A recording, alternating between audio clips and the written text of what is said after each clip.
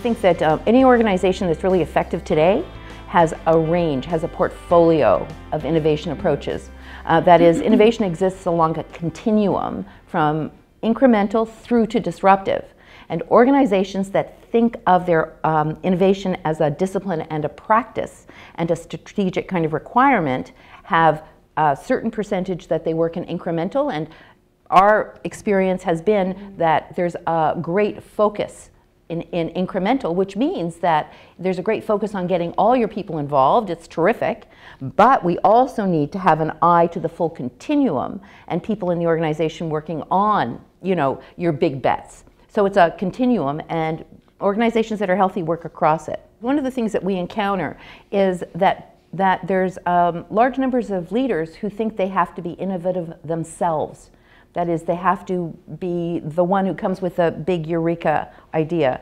And our experience is that to be effective in an organization attached to innovation, you have to be a leader of innovation versus an innovative leader. So what that means is leaders have to have an understanding of the discipline, the practice, the process, the conditions in which it takes place, what it takes to influence people internally and externally.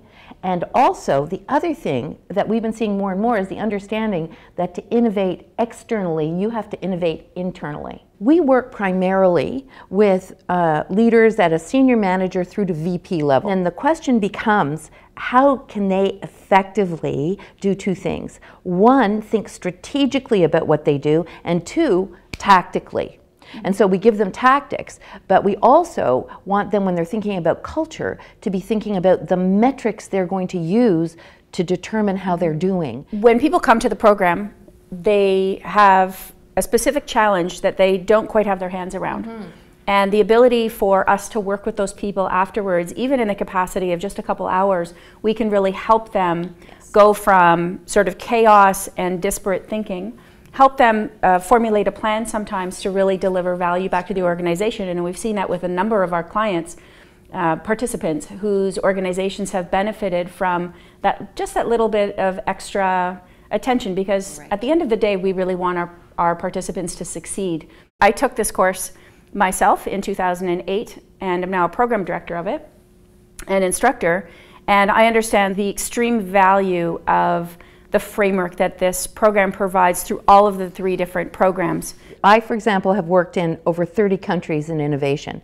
And in each of those countries, the leaders of the time feel exactly like that. Like, what do we do? It feels like a nascent field. It feels like, where do I begin?